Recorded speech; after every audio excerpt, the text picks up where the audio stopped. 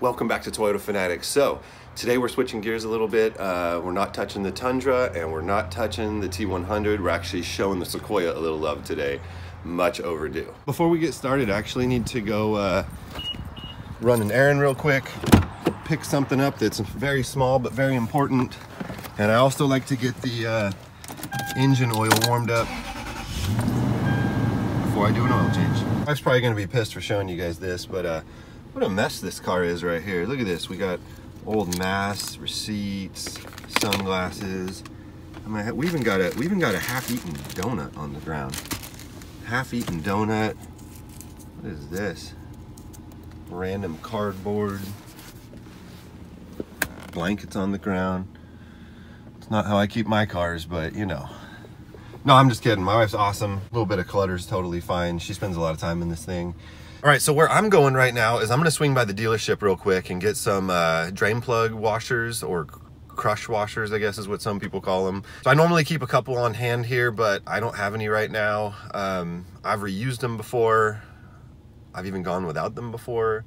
But as I get older and wiser, I think it's important to do it the right way. You know, it was brought to my attention yesterday.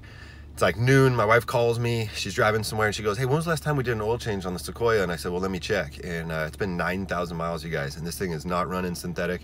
This is the longest oil change interval I've ever let go on any vehicle we've owned ever in history. And I guess it's just a sign of the times to show that I'm pretty busy with other stuff going on. I mean, there was a time in my life where it's like I was doing oil changes at 3,000 miles on the dot. Now I let this thing go 9,000 miles. The good news is I actually checked the oil the other day and it's absolutely perfect on this thing. So dirty oil, but it's perfect. But anyways, the wife yesterday said, will you please change the oil in my car? So I'm just gonna jump up today, get it done. I don't have any drain plug washers, so we're gonna run to Toyota real quick.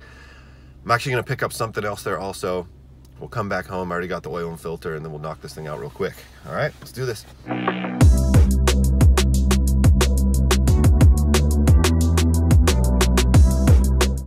The sharks, you guys. We got sharks everywhere.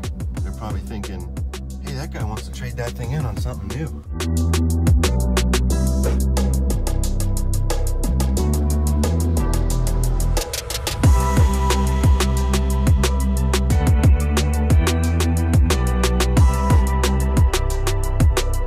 So I think I've complained to you guys a bunch lately about how annoying it is having a tandem driveway. So I'm gonna pull out the Tundra to pull in the Sequoia, because that spot in the back isn't flat. I'm actually gonna drive this thing today. This thing has not been out in a while. I'm gonna pull it out in the street and we're gonna take this thing out later. There's that squeaky fan belt.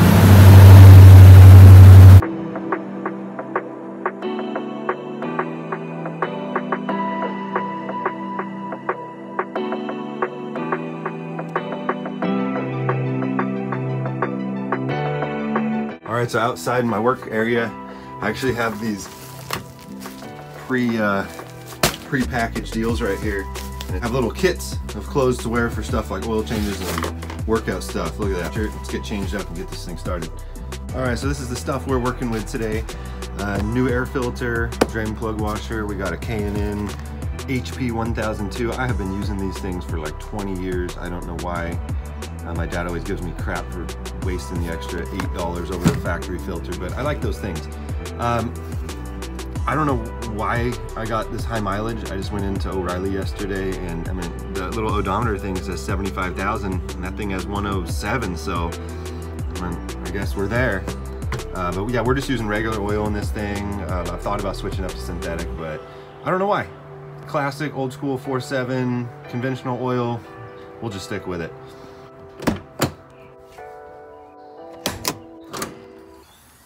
There she is. What a beauty.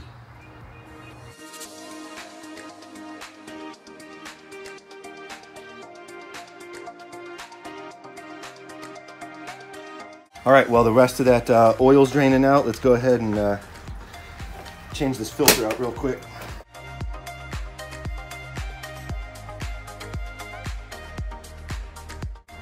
I mean, we could clean it out and keep it going, but keep in mind, I think this thing used to be red down here.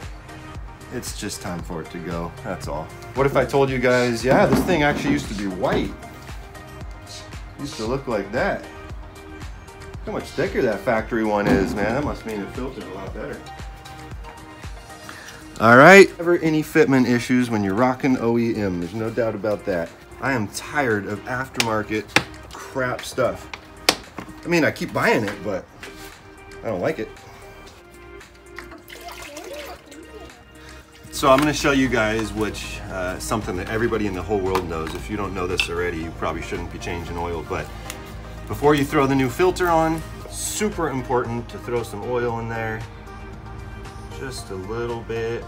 And I also like to throw the cap back on. It's real tempting just to leave a bottle of oil sitting there with the cap off because no one's going to bonk into it, but then it does, and then you're short on oil, and then that's a whole headache right there.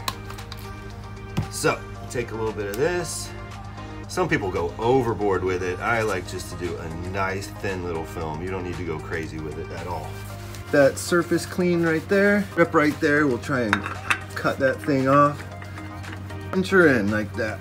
All right. All right, so I already know that the thing takes 6.2 quarts, but it's always good to double check when you go in your owner's manual. Look at, I went right to it. Page 457 of that Sequoia's owner manual, engine lubrication, oil capacity, drain and refill. If you're gonna do it with a filter, we're talking 6.2 quarts. All right, you guys, back to the OCD files. So with that big jug, of course, you're gonna save a couple bucks with the big jug, but the spill factor is huge. So I would rather go grab an old sheet and lose an old sheet before I spill oil all over the place. So I'm just gonna lay this sheet right here until I can get a good amount of this jug in there. But just watch, you guys. There's so much room for error. It's nice that it has this side handle right here. Some of these jugs only have the top one.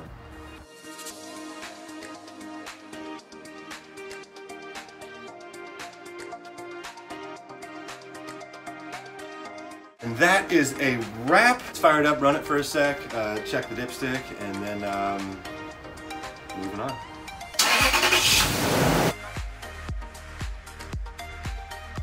Yeah, perfect. All right, so another satisfied customer of the Toyota Fanatics Garage. How was your experience today? Wonderful. Very speedy. Wow, will you be returning? Yes. Awesome, sounds good. All right. Thank you. Of course, absolutely. Okay, drive safe. Let me know if there's any issues. You'll be the first I call. Okay, good. You know where to find me.